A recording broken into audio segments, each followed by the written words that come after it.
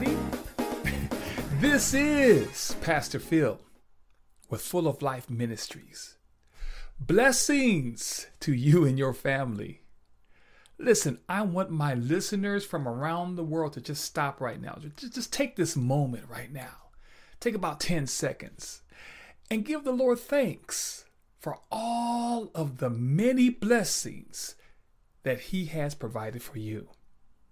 It's crazy to think about this year and all of the moving parts to this year.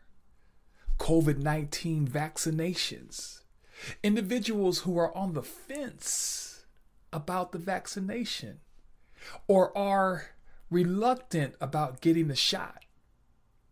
And many companies are now mandating their associates to get the vaccine.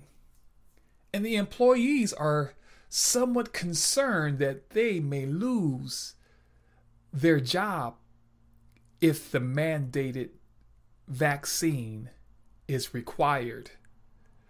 The divide in America is growing by the week.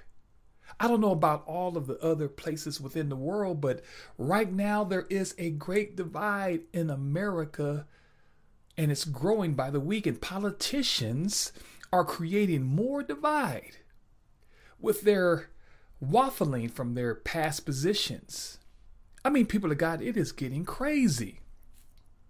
And it's unfortunate that in today's world, we have to deal with all of this madness. And I can understand how confusing the information we are getting can cover our minds with fear. But I really truly believe that God wants His people to maintain, and I mean maintain, their focus and to keep the Lord their biggest priority. You see, I'm reminded of this passage of scripture that speaks to our focus. And this is found in the book of Proverbs, chapter 2, verses 2 through 7.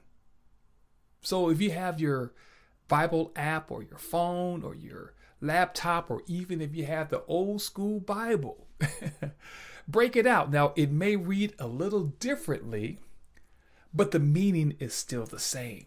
So Proverbs chapter 2, verses 2 through 7.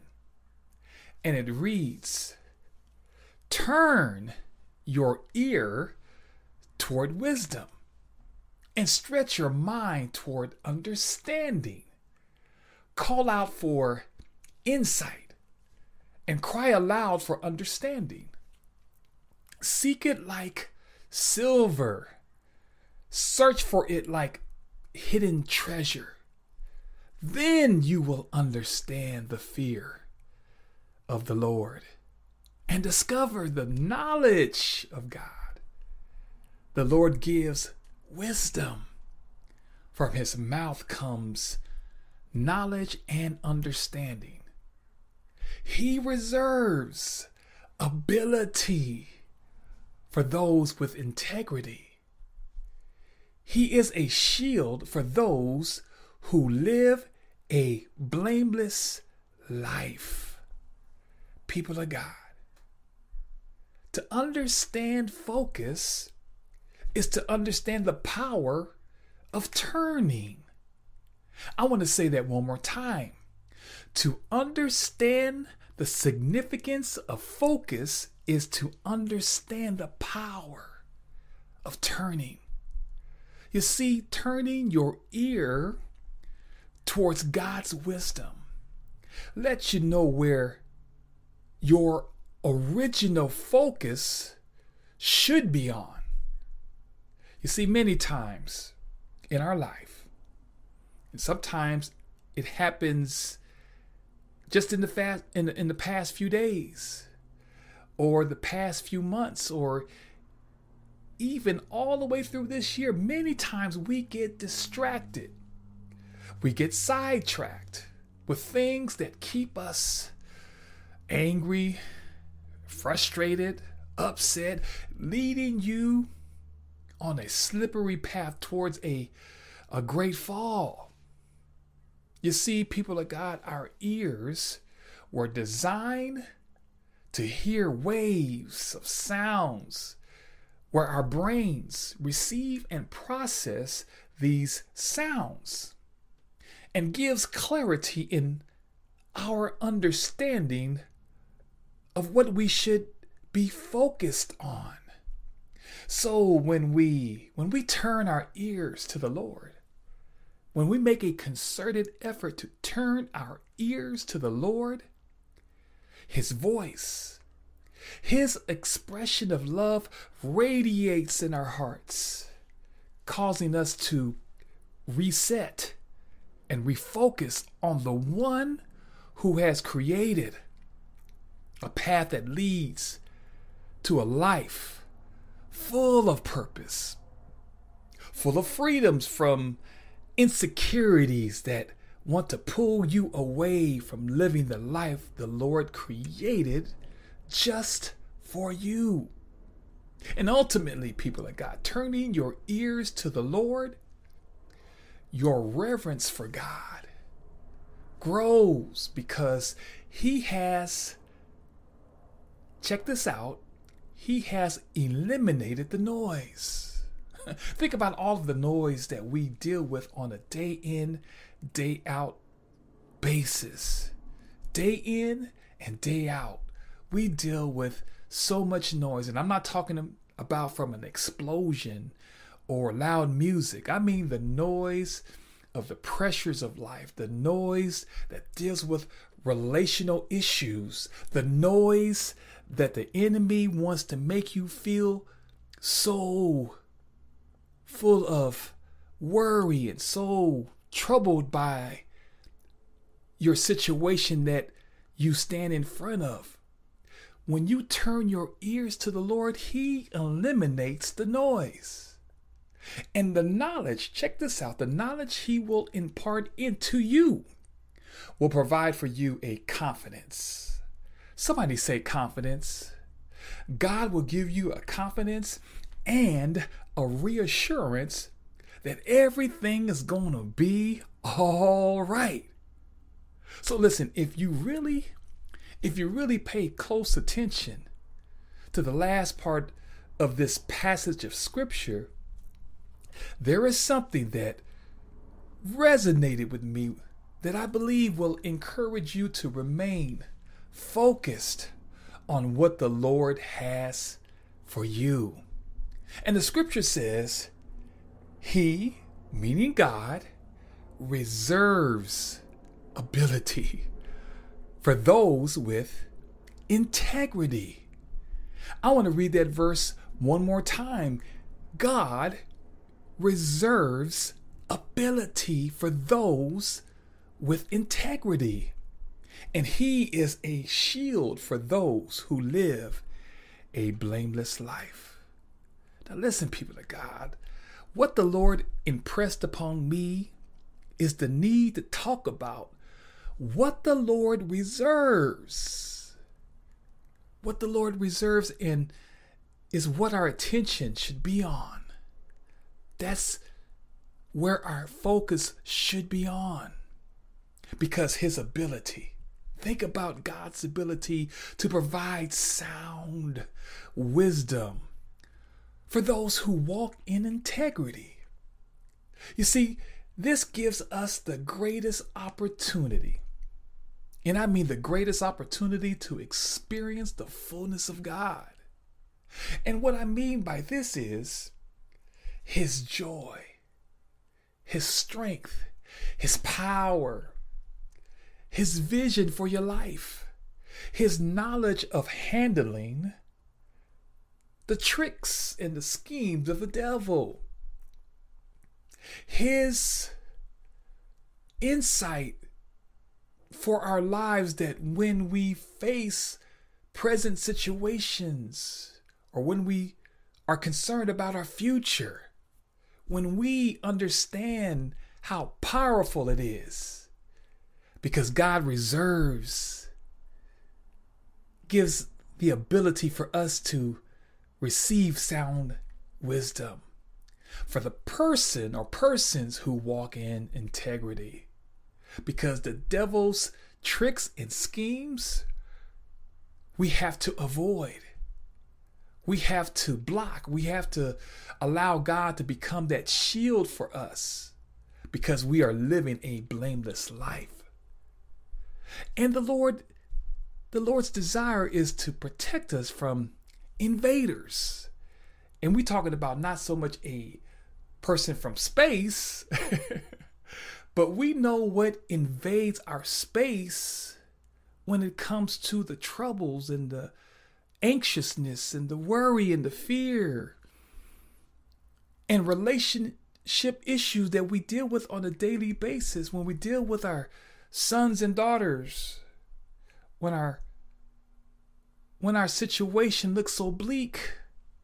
We have to understand who we serve, because ultimately, when you walk in integrity, the Lord will protect these invaders from occupying your heart. But unfortunately, people of God, there's a space within our hearts that is full of things that doesn't line up with God's truth. And so today or tonight, you're going to have to make up your mind. I want you guys to hear this real clear now. You're going to have to make up your mind and tell yourself, how long will you allow these stumbling blocks, these issues, these fears, these insecurities, these job issues, these church issues, whatever the issues are? How long, people of God, how long will you allow these stumbling blocks to occupy your space? So today or tonight's episode is entitled Occupied Space. I'm going to say that one more time. Occupied space.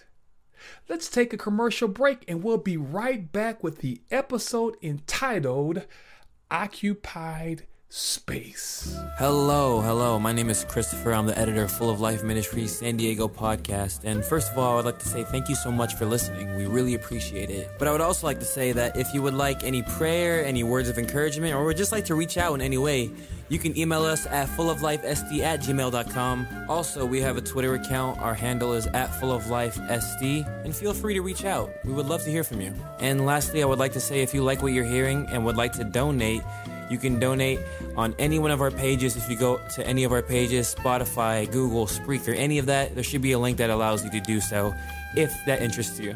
That's all for me, so thank you guys for listening and enjoy the rest of the podcast. All right, we are back. And so let's get into today or tonight's episode entitled Occupied Space. Well, a space that's overcrowded. And I want you to take a visual picture, a mental picture in your mind. When you think about a space that's overcrowded, it can become unlivable, not inviting, messy, unorganized, and can become a safety issue. Yes, it can. You see, safety standards are in place for many companies because the occupied space is valuable and critical for success. And spiritually so, we have to examine. We have to take the time. We have to shut off the TV.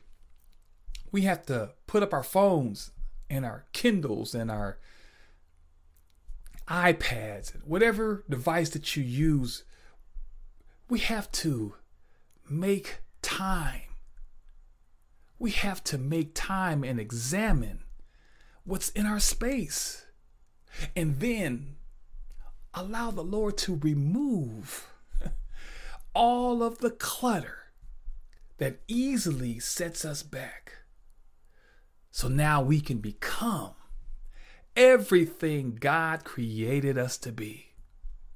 I know. You ask me the question, Pastor Phil, listen,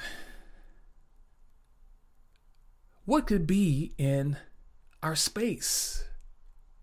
Let me give you an answer of the occupied space that sometimes we allow to come into our spiritual hearts and to our minds. 1 John chapter 2, verses 16 and 17. It says, everything that's in the world, the craving for whatever the body feels, the craving for whatever the eyes see, and the arrogant pride in one's possessions. It's not of the Father, but it's of the world. And the world and its cravings are passing away. But the person who does the will of God remains forever. Think about that. Whatever the body feels, the craving for whatever the eyes see, and the arrogant pride in one's possessions is what takes up some of that space within our soul. It takes over. It becomes unlivable. It becomes messy. You become unorganized. And now you're not safe to really function the way God created you to be. These cravings of what the body feels, the cravings of what the body sees, and the arrogant pride in one's possession for many individuals has occupied a place in our hearts where only God should take residence. That's the reality of our world. That's the reality of what we see in our world.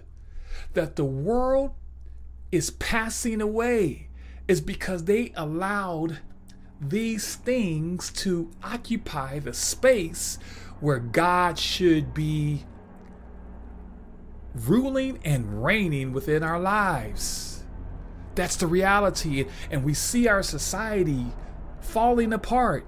All around the world, we see corruption and we see sin, whether it's in the White House or whether it's at the store or at the schools. Wherever you look, there's so much people allowing the cravings to occupy their space.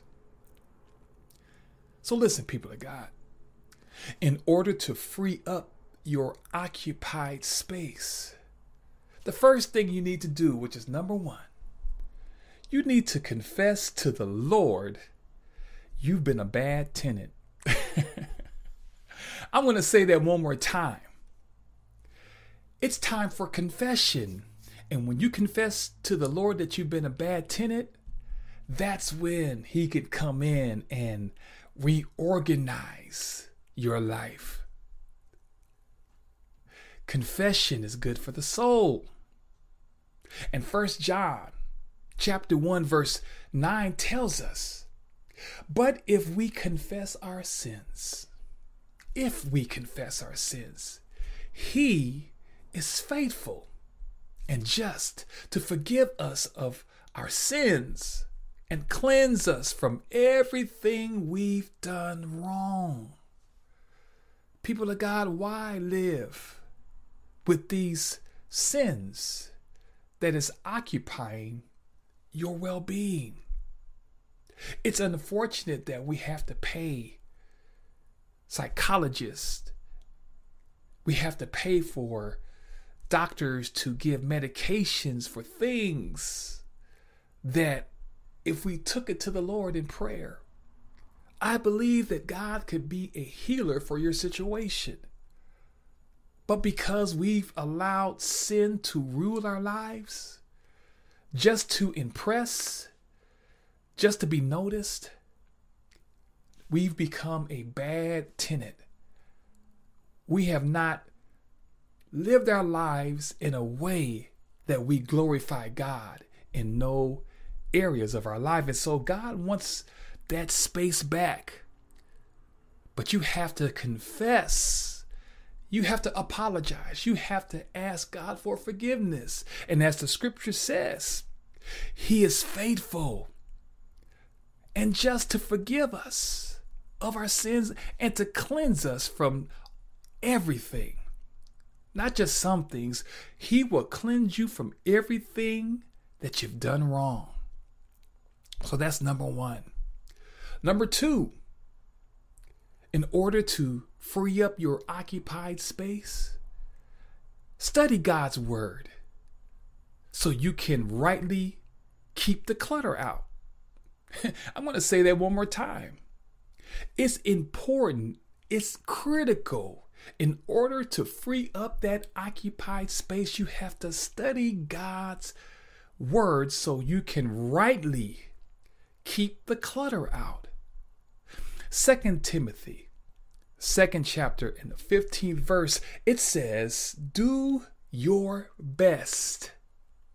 Before I proceed, I want you to really allow those 3 words to resonate within your heart and in your mind. It says, do your best to present yourself to God as one approved, a worker who has no need to be ashamed, rightly handling the word of truth. God is looking for the reliable and dependable worker that will be responsible for their space where Jesus resides. He is looking for a person who is tried and true.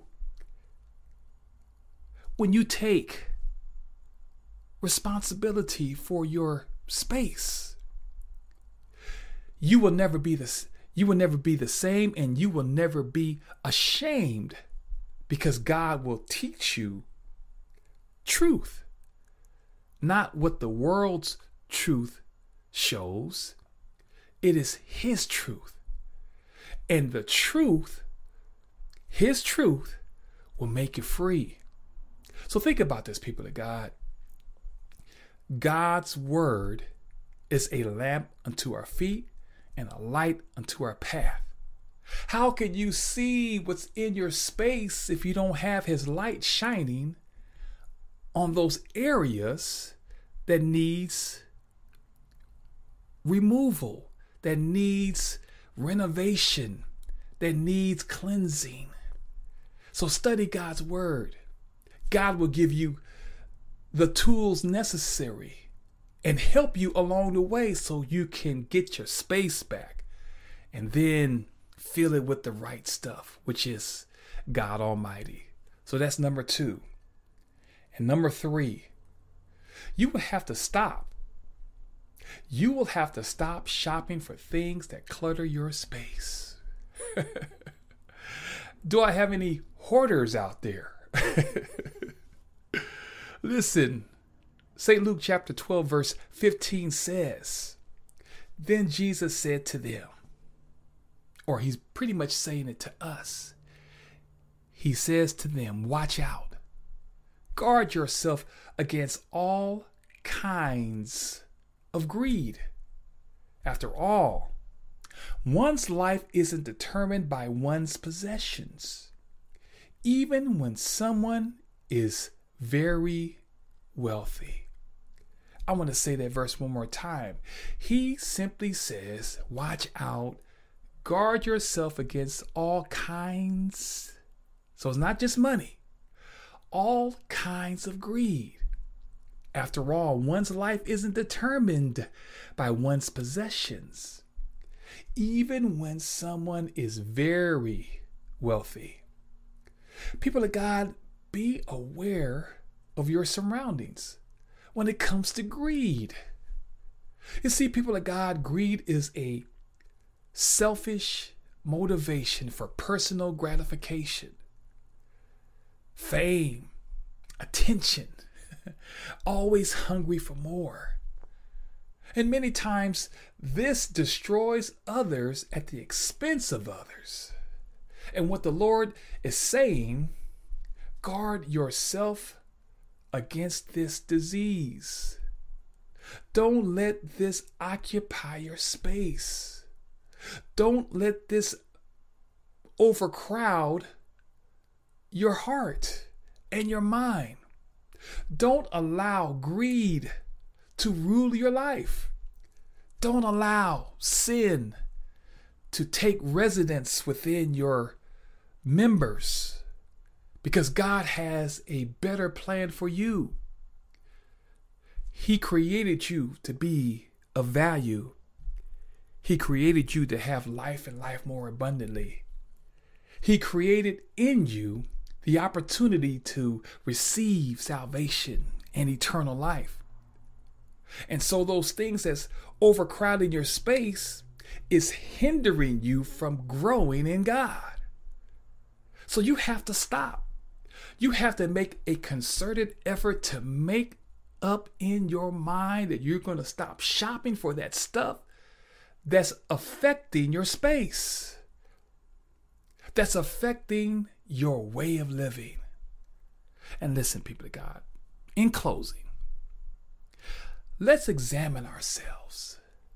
Today, tonight, this week, examine yourselves, because 2 Corinthians, the 13th chapter in the 5th verse tells us, it says, examine yourselves to see if you are in the faith. Test yourselves.